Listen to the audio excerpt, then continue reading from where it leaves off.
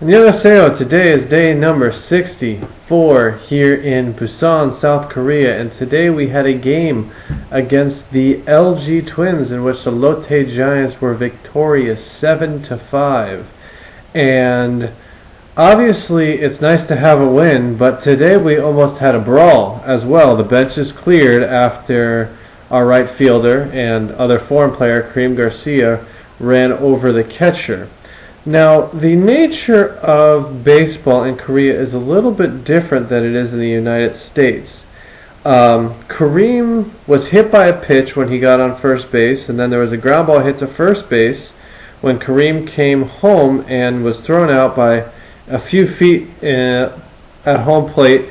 And in the U.S., usually a catcher would get a low center of gravity and put a tag on Kareem when he slid, or the catcher would get out of the way and just tag Kareem while he was coming to home plate. Well, this catcher held his ground, which is very unusual, and in the U.S., the catcher would get run over, and that's what Kareem did. He really blew up the catcher. And then both benches cleared because the pitcher then ran after Kareem, and man, it was actually quite a sight, and the umpires warned both benches later on.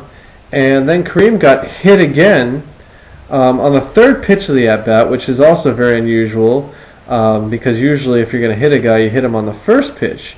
So just the nature of the way things are done here are very different.